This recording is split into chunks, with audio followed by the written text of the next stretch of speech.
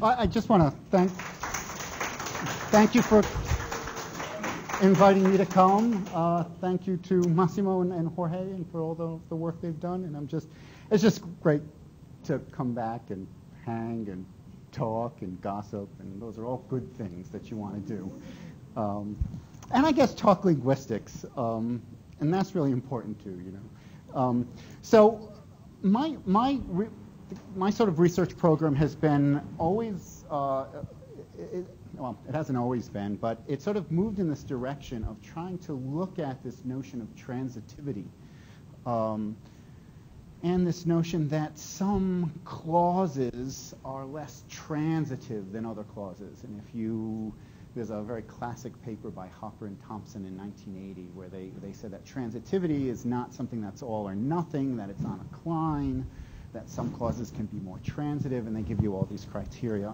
And so my work has been sort of trying to give a more formal characterization of that, and I've sort of trying to look at a whole bunch of reduced transitivity clauses, as they say, where somehow it looks like the semantic patient has been somehow withdrawn from the direct object position syntactically. And you can often see that because it's no longer case marked with a structural case. It has an accusative case. It goes from accusative to maybe an oblique or some sort of instrumental or something like that, or a dative. Sometimes you'll see in languages that have object agreements, all of a sudden the object agreement will go away. And this often has semantic effects, like the action is seen as less completive, the result is seen as less effective. And so I've been looking, and one of the papers that I sent was some of my work on the anti-passive, which is one of these kinds of reduced transitivity clauses. Another kind of reduced transitivity clauses are these clauses in which it looks like the object has undergone incorporation. And I give you an example. I don't do field work because I need to have my orange juice in the morning. And so if I don't get my orange juice, so all of this is from published data. And here's an example from Yucatec Maya. Number one, the first example, I chop trees in my cornfield or milpa, where you have the unincorporated, you have the verb chop, and then you see tree as a separate morphological unit. But with incorporation, the noun stem and the verb stem merge into one morphological unit. And you can see that in the second example. I essentially tree chop in my milpa. What is interesting about this phenomenon is that not all arguments, or it is said that not all arguments incorporate. That's the conventional wisdom. And then typically it is said that deep subjects, the subjects of unergative verbs, they don't incorporate. And the subject of transitive verbs, the agent will not incorporate. But direct objects do incorporate. And there's an example in that from Yucatec Maya.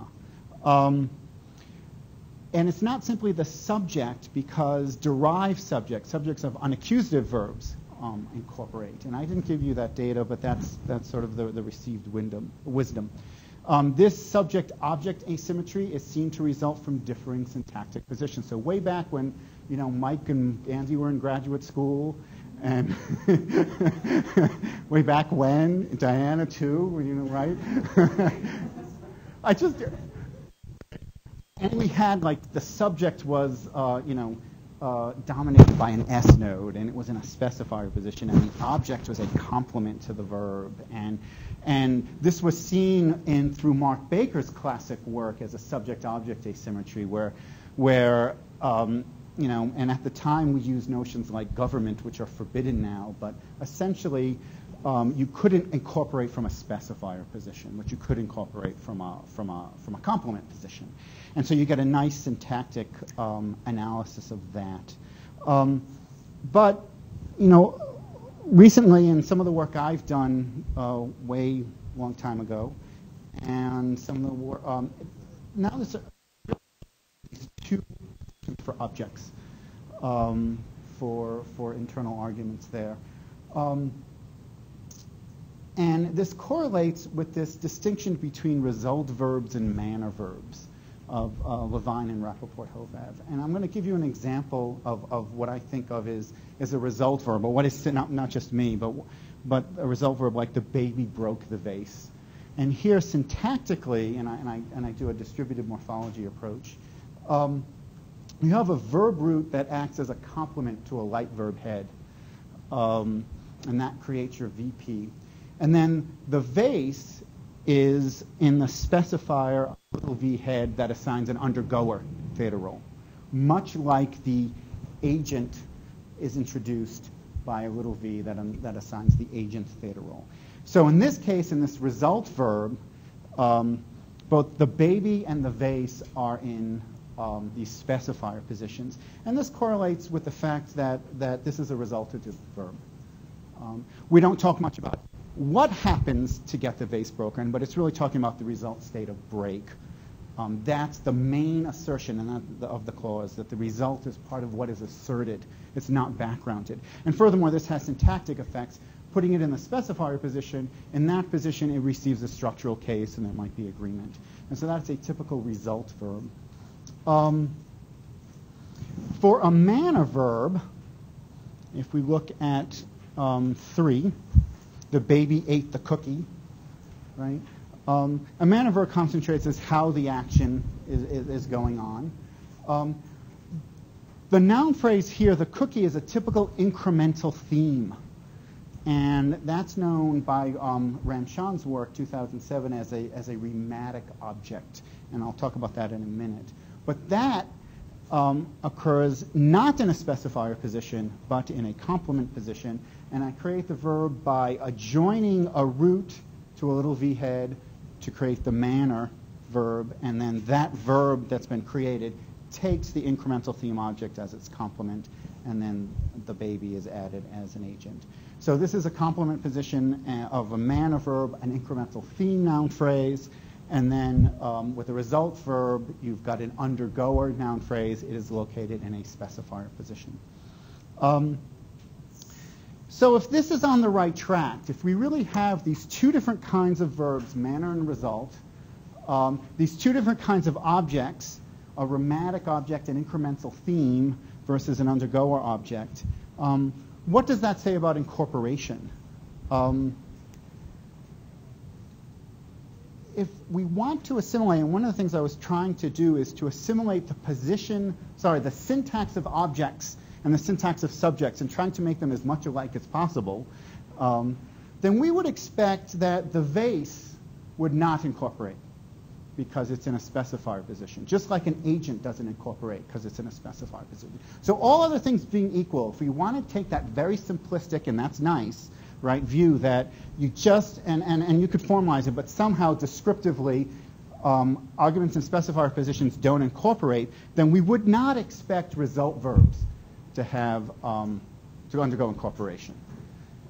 But we would expect these manner verbs with these incremental theme objects, they would allow incorporation. And so that would be the simplest prediction, that undergoers do not incorporate, but what they're called these rhematic or these incremental theme objects like the cookie should incorporate. Now the trouble is that when you look, it really seems initially, no, that's not the case. But I think I have some evidence that it might be, or at least this is a good direction to go in, okay? And my evidence is going to come from these sort of 4 areas. There are some languages which have something called obligatory noun incorporation. If you looked at the example in 1, that noun is either separate or been attached or been incorporated, and that's sort of, quote, optional. But there are some languages in which you cannot find the verb and the object separated. Sometimes that's called denominal verb incorporation. Inuit is like that. And I think that's some of the best evidence, at least in those cases, that truly you'll never see in this kind of obligatory incorporation, you never see undergoer objects incorporated. So that's one piece of supporting evidence, which I will get to. Another piece of supporting evidence has to do with the meaning change. For these ones in which you have optional incorporation, the incorporated and the unincorporated forms often don't have the same meaning. And what it looks like is that when they incorporate, the verb has more of a manner, talking about the manner of the action, not really the result, while the unincorporated has this possible result reading. And if you look at language after language, it tends to be that way. The incorporated is more manner, the unincorporated is more result. A third is this object promotion. Sometimes you'll see when a noun phrase incorporates, all of a sudden it looks like some other oblique argument, like a location or a possessor. You can all of a sudden assume the direct object position. You can sort of tell by case marking. And what actually happens is, and for a lot of languages, is it's not simply one argument sort of moving into a space with its sort of, like an oblique theta role or like a location or possessive theta role and occupying that position syntactically. Semantically, it also looks like it's become an undergoer.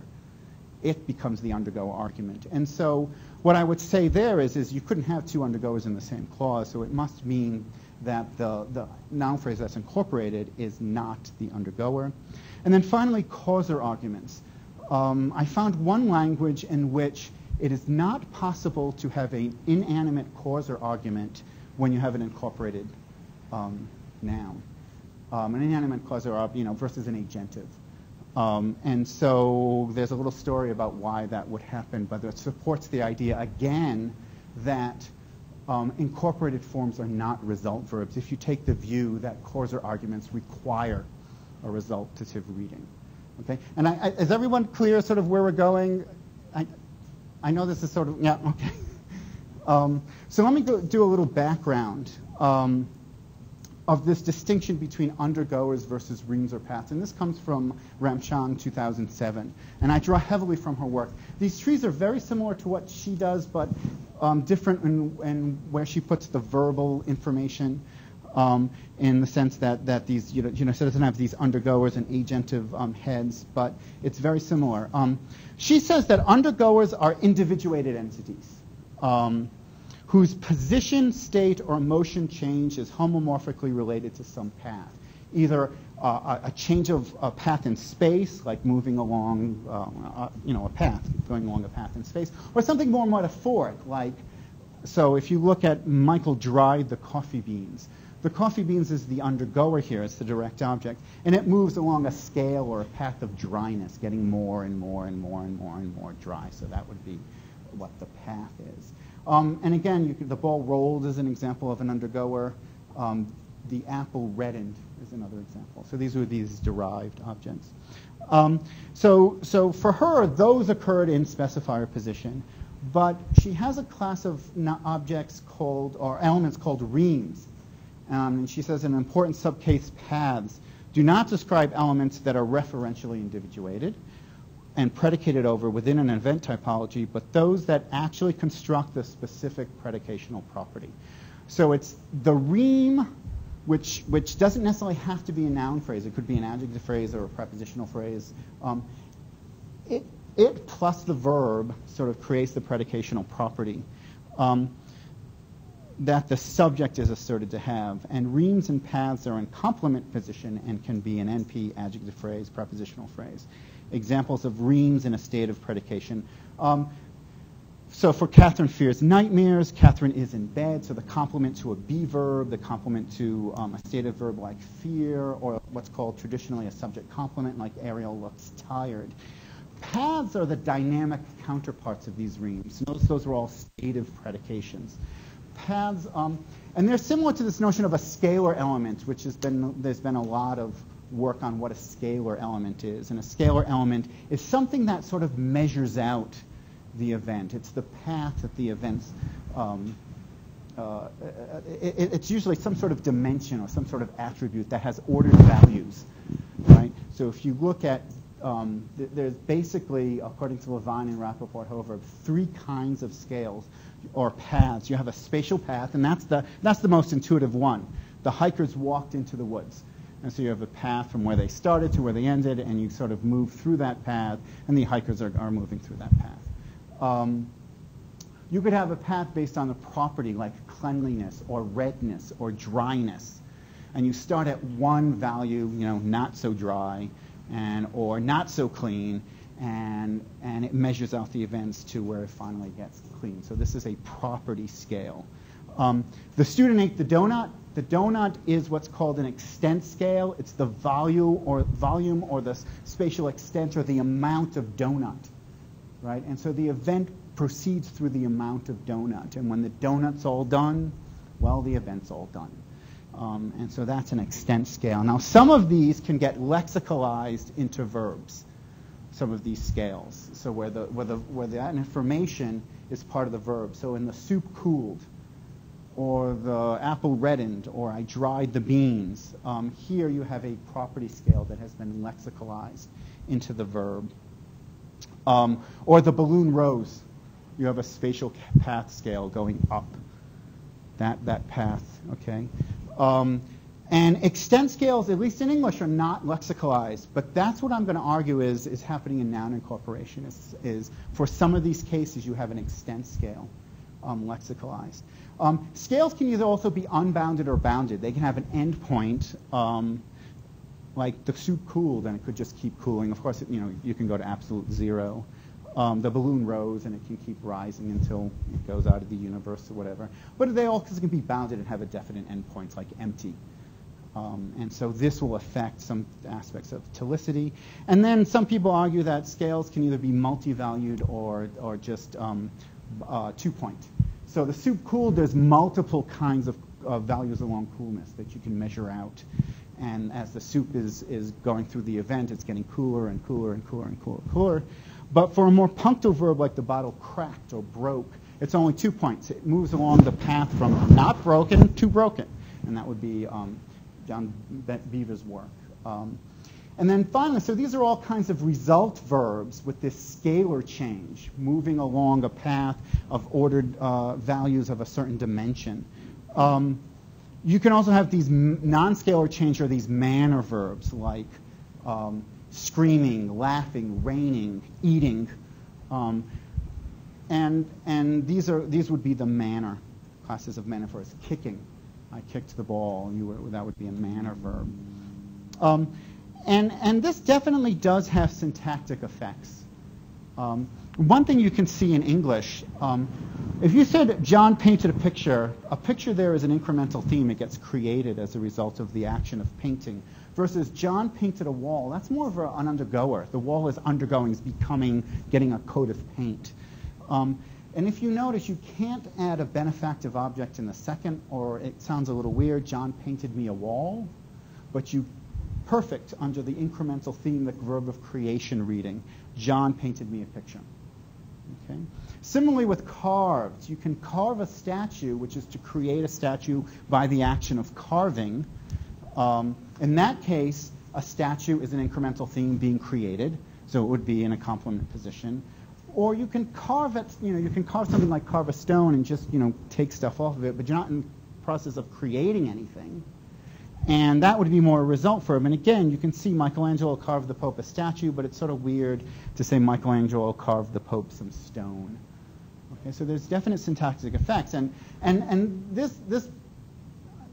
this also tells you that this result-manner distinction, if you take a constructional view of verb meaning, suggests that verb roots can be either complements to a verbal head and create a result verb, or maybe adjoins to a verbal head and create a manner verb. Depending on the meaning of the root, you could get a result or manner. So it's not decided necessarily once and for all.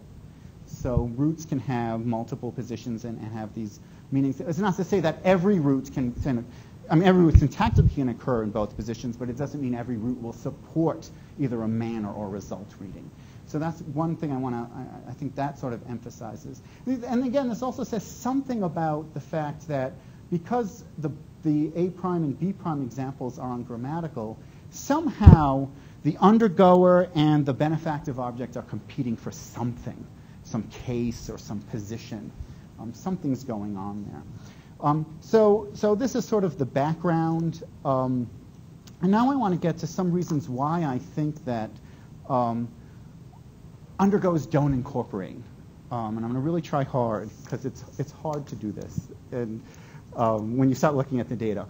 But it's these examples from Johns' work about root incorporation in Inuit, which really made me think that this is probably on the right direction and made me think this way. First of all, in Inuit, incorporation is obligatory. So here's an example of I am eating dried fish. And you cannot separate out the eating part from the dried fish part. They're all one element, as you can see there in those examples. Now, notice again, eat is a manner verb. Dried fish would be an extent scale. This shouldn't be a problem. But she goes on to say, an incorporating verb can describe an object coming into being, very much an extent scale, just like paint a picture or carve a statue, coming into sight, but they cannot describe an object changing from one state to another, which would suggest that you can't get, under this view, when you're changing from one state to another, if you're becoming cool, becoming red, becoming broken, you would be an undergoer and you can't incorporate. So I said, I think that incorporating this insight into the system developed here, we can say that undergoers do not incorporate, since undergoer NPs are elements which change from one state to another.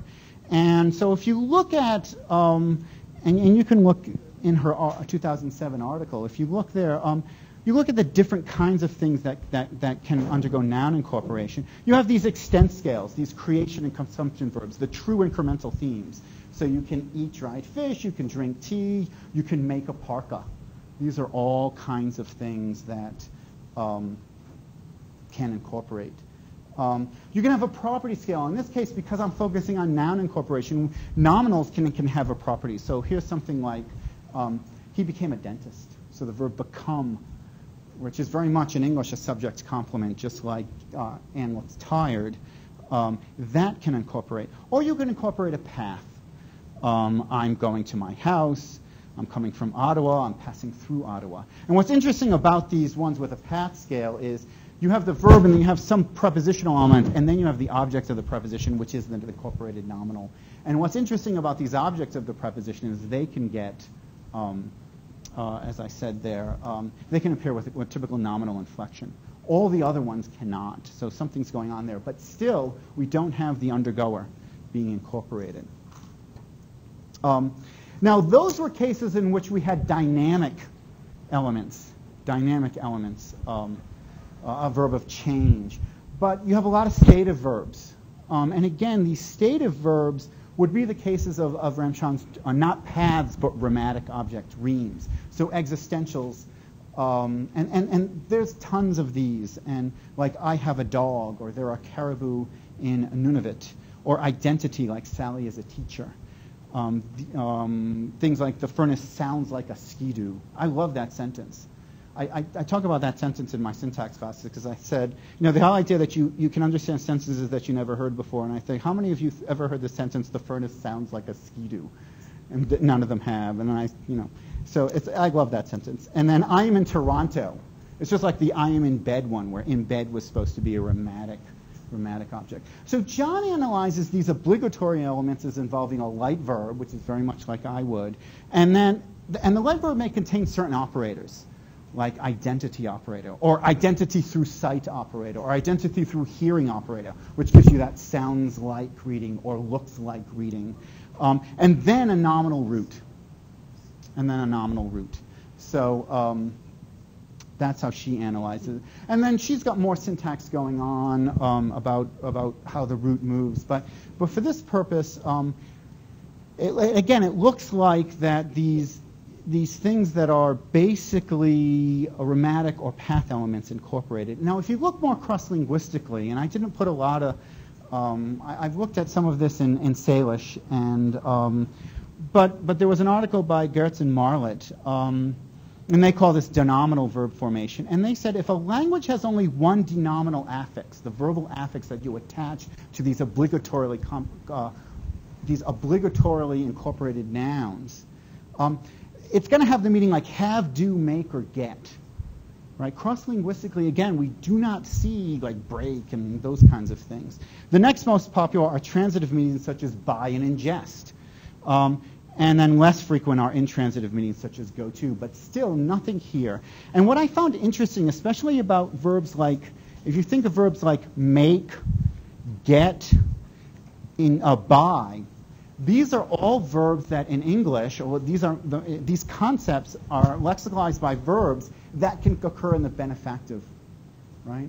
And earlier I said that when you get a benefactive argument, at least in English, the direct object is going to be an incremental theme. It's going to be one of these romantic objects. So it's not, again, surprising that we see this cross-linguistically, that the same or a very similar set of verbal meanings that can occur in the benefactive are also similar to the set of things that can undergo this obligatory noun incorporation. Because I would say that what they both share is this notion of an extent scale or an incremental theme.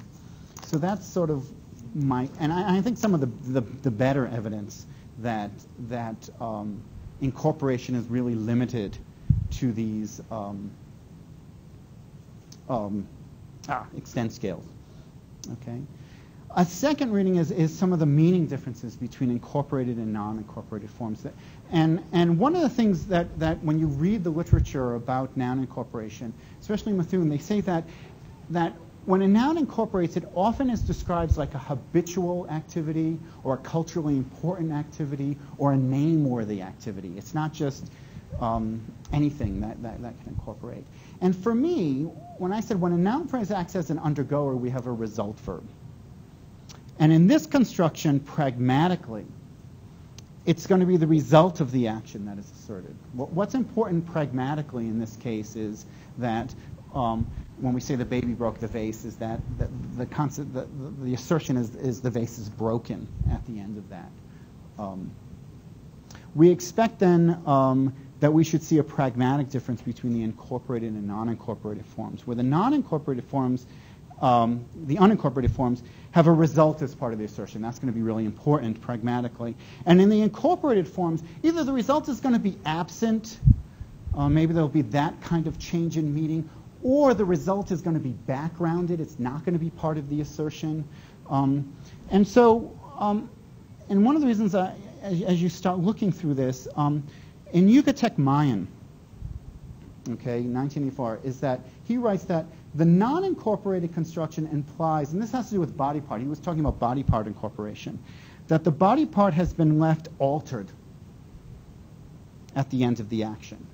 So that if you look at the difference between 15A with the unincorporated form, actually you may not have 15 because I think my handout is slightly different. But in the A and the A prime examples, between close your eyes and blink, okay? When you close your eyes, if that's working off that translation, your eyes are in the state of being closed at the end of it. That's the asserted part of that. That's what's important. But if you incorporate it, it doesn't mean close your eyes, it means blink. And notice blink is an unarguative verb in that way, eyes closing. If you look at B and B prime, I stuck out my hand or arm with the unincorporated thing, and with the unincorporated form. And he says the body part has been left altered. A hand has been extended. The eyes are squinting. So I stuck my arm, meaning that what's important is that the arm is in a certain position at the end of the event. Often he described it as this was an act of deliberately putting your arm in that position, that was really important to this. Versus if you all of a sudden incorporate it, it means to wave. Again, another manner-like thing. We're not talking about, it's working about this action and activity, not about a result. If you look at the C and the C prime examples, it makes you squint, the sun does, and that's the unincorporated. And when you're squinting, your eyes are in this kind of funny state. But it's all about the eyes being in that squinting thing versus wink at the girl. And winking is more of a manner. It's much less result-oriented. That's another example. This other one from Chukchi, Kozinski, Najalkov, and Polinskaya write of the difference between the transitive and incorporated. And this article that they have is not only about incorporated forms, but also about anti-passive forms. And they write that when the direct object is in the canonical, when you have a noun phrase in the canonical direct object position, they write, the change preservation of the state of the direct object reference is pragmatically relevant. That what they often is if you look at their discussion is that when it's in DO state, the listener's attention When the object occupies the DO position, the listener's attention is drawn to the attained continuing state of the object referent. Again, focusing on that result state. And that's absent pragmatically. It doesn't, denotationally they may be the same, but pragmatically you are not drawn to that. And here's one of my favorite examples, screwing up your eyes. The reason why I find that such an interesting is that as I was looking through this, I found how to say that in Chukchi, Koyukon, and Russian. And I don't understand why people talk about screwing up your eyes, but they do. And I happen to find those, so it's funny. So if you look at the A example versus the other example, the first example is unincorporated. You see eyes has the absolutive case on it, telling you that it's in that structural direct object position. And B is when you incorporate it. So they write that the A examples without incorporation would be appropriate. Like, some people deny that that's grammatical. You can't, because it's emphasizing the change of state in the eyes proper apart from their owner, that the eyes are doing something separate and becoming in this funny screwed up state. And so again, we see that difference where the unincorporated form is the listener's attention is drawn to that result state. And then similarly in Koyukon, a northern Athabascan language, incorporating a non-body part provides an expression denoting acting on the incorporate in the typical manner. So again, this kind of manner reading, the idea that when it incorporates, you get more of a manner reading. So too, incorporation of a body part term expresses the movement of the body part in a typical manner. So, and then she also writes, note that the forms with the incorporate express the unmarked situation, move body part in typical manner. When the object is an independent noun phrase, the focus is on the deliberate or unusual nature of the action. And so when you incorporate boat into this verb stem that sort of handle the boat, the verb stem is the very last thing in that example. It just means she launches a boat. It's the typical thing. You're just launching the boat. But if you don't incorporate it, it doesn't mean I'm just going to go launch the boat and we're going to go off. It's about deliberately putting the boat in a certain place in the water. Okay. Here's the example of moving her eyes around. I think similar to that, screwed up his eyes. You can incorporate it and it's fine, but most speakers you cannot have an unincorporated form. Because that's it would be weird to associate that. Now, these meaning changes one, and so far, especially if you look a lot at noun incorporation, I may have to use the board here. I'm cherry picking. I'm finding those examples that sort of fit, right? And I'm going to say, am I? And I got worried. Because you can find examples of kill, break in the literature. But one thing that I would have to say is in order to sort of diffuse that is that oftentimes you do not get a really clear sense of the semantics of the incorporated and unincorporated forms. So first of all, maybe that's a problem. Yes, I'm cherry picking. But the other thing is, why does the incorporated form always go from this more result? Non-incorporated always seem in language after language, at least these three that I've looked at, focusing on results, whereas when you incorporate, all of a sudden that seems to disappear a little bit. And especially those Maya examples I think are really interesting in that way. That's one. Maybe that has to do with just having to do with body part terms. Maybe body part terms are special. I don't know. But this is something that's interesting from Chukchi. Examples with the stem, and I don't want to, I'm not good at pronunciation, meaning kill reindeer.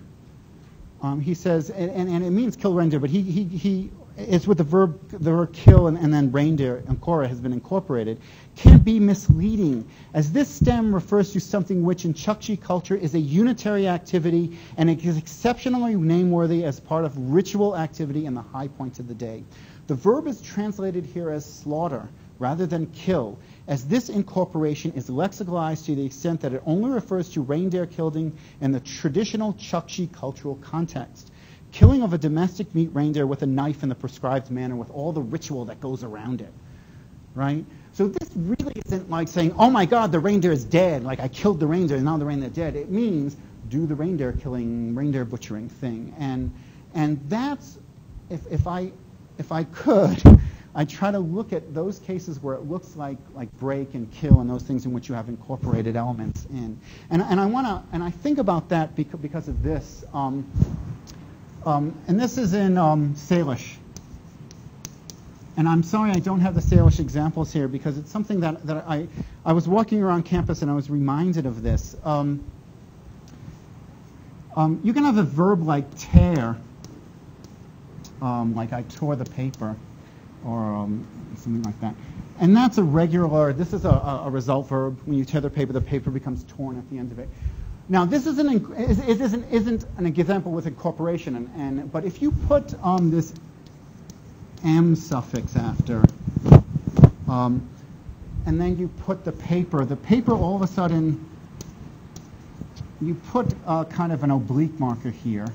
Whoops. And this is the antipassive form. The antipassive form here, where notice that this would typically be in a structural case, and now this is in the oblique case. It can go missing. It can't go missing here. But this doesn't mean tear the paper. It means tear off the paper. It means tear off. And if you look at, like, I tore off the paper,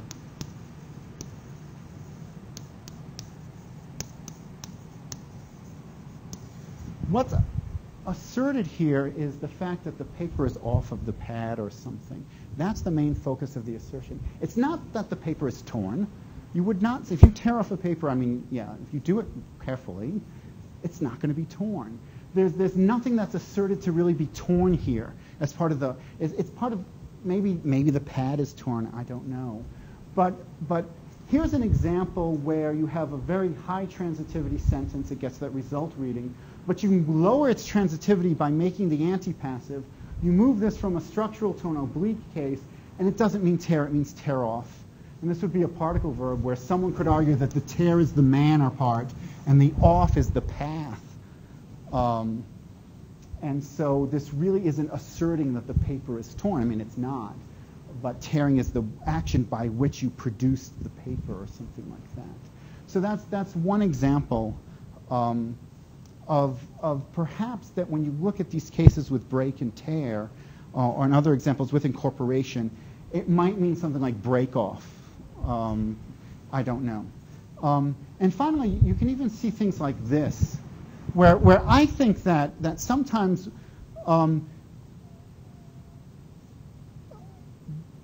well, let me give you this example in English, like using tear, like his toe tore through the sneaker.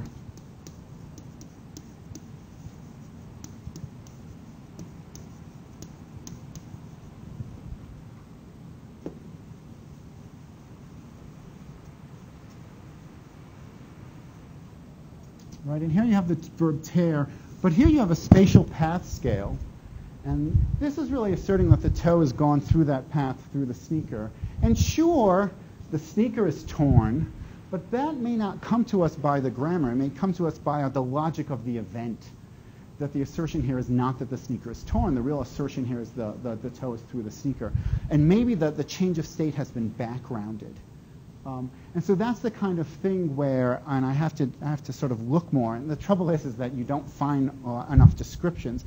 But it is possible that in those cases where it looks like you having an undergo or incorporate, that there may be a meaning change, something along this line, something along the lines of what we see here in Chukchi, that really shows you that something else is going on.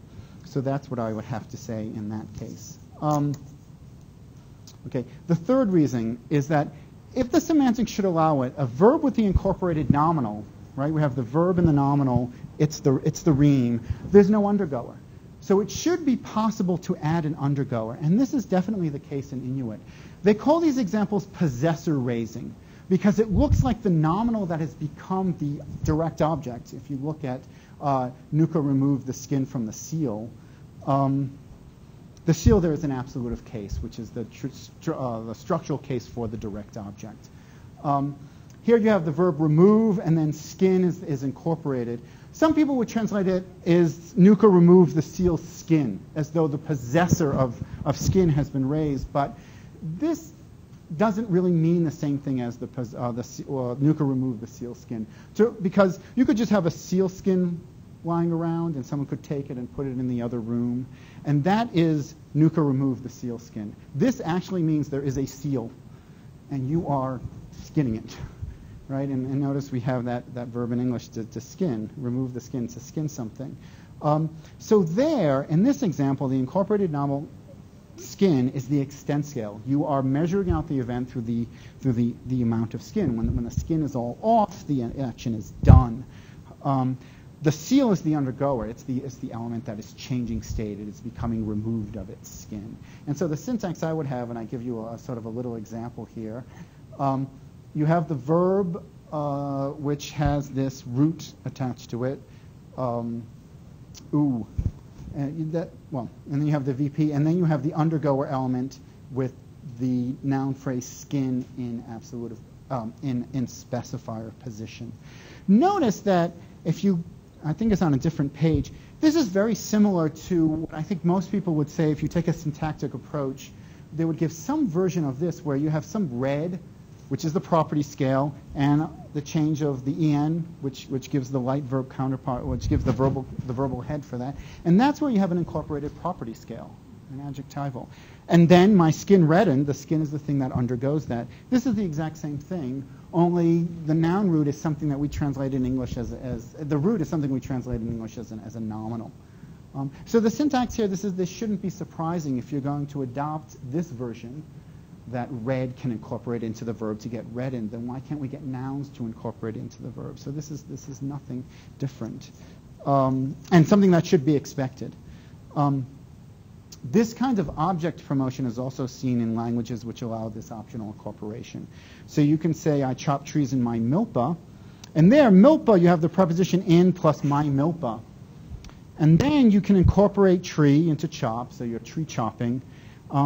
Now, you might say, well, this is a kind of like applicative, and you see in some languages where you incorporate the preposition and then the object of the preposition, like in the Bantu languages. If you look at Mark Baker's work and some other people, that gets a new syntactic position.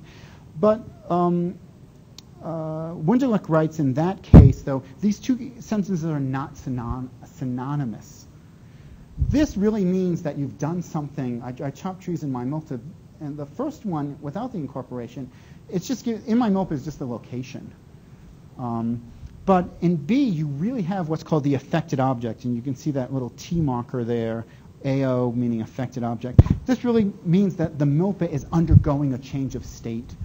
And so these aren't identical meaning. So this isn't simply the promotion of an oblique element to some empty syntactic slot. This really is an undergoer in a different way. And not surprisingly, this is very, very common with verbs of grooming. He shaved his mustache. Here we have mustache that's not incorporated. We have the verb of grooming, shave. This could either mean he shaved his own or someone else's mustache. This is a transitive one. Now you can incorporate mustache, generating an intransitive form. And now he becomes absolutive because it's an intransitive sentence and the intransitive gets the absolutive case. It means he shaved his own mustache. He shaved. Notice we have that's a reduced transitivity sentence in English. He shaved. There's no object syntactically. Then you can add another object, another NP. He, ergative, he absolutive, mustache shaved. And it means he shaved someone else's mustache. Where it means that the he in the absolutive case, the someone else, they're undergoing mustache shaving. And again, the mustache is providing the extent scale there. So that's not surprising. And here's another example from a language in Brazil. My mother is cutting my child's hair. The first example there is the unincorporated form. And my offspring, and then hair. And then you can incorporate hair and leave offspring there, but this still gets the interpretation, my mother is, I translated it like literally, my mother is haircutting my child. My child is undergoing haircutting. And again, it's that kind of thing where hair measures out the event. It's an incremental theme in that way. Cutting in this case is a manner. So again, because we see cases where you can have other things acting as undergoers and not the incorporated form. It suggests that the incorporated form is not the undergoer, which is what, if we want to have that notion that undergoers don't incorporate. And finally, there's one language that I found in which inanimate causer subjects aren't licensed with an incorporated form. So in this case, and how am I going to develop this argument? Well, first, Levine and Rappaport-Hovab state that the objects of result verbs cannot go missing. They can't do incremental themes can go missing, but objects of result verbs cannot. So you can't say the baby broke. It's a little weird. But you can say the baby ate. And that's because the incremental theme, whatever it is, can go missing. So object completion is sometimes used as a diagnostic for manner verbs. And so we're going to look at the verb, the language Frisian, right? Some verbs allow for object deletion. So in the A example, the child colors the picture. There we have a good old transitive sentence. The picture has not been incorporated into or deleted. Or you can just say, the child is coloring. And that's true in English. This language also allows for object incorporation. And there's a whole, this Deek 1997 is his dissertation, which tries to argue that yes, you do have object incorporation. And you can say the child picture colors, right? He's coloring pictures. What is interesting is that in both the object deletion, the detransitivization case, and incorporation case, the subject must be animate and volitional. This is not the case with the transitive, which allows a causative subject. So we can say, the setting sun colors the house, when the sun sets and it casts a little red glow on the house. And that's fine. But you can't do that when you incorporate house. You can't say the setting sun, house colors. Similarly, you cannot say that with object deletion. You can't just say the setting sun is coloring.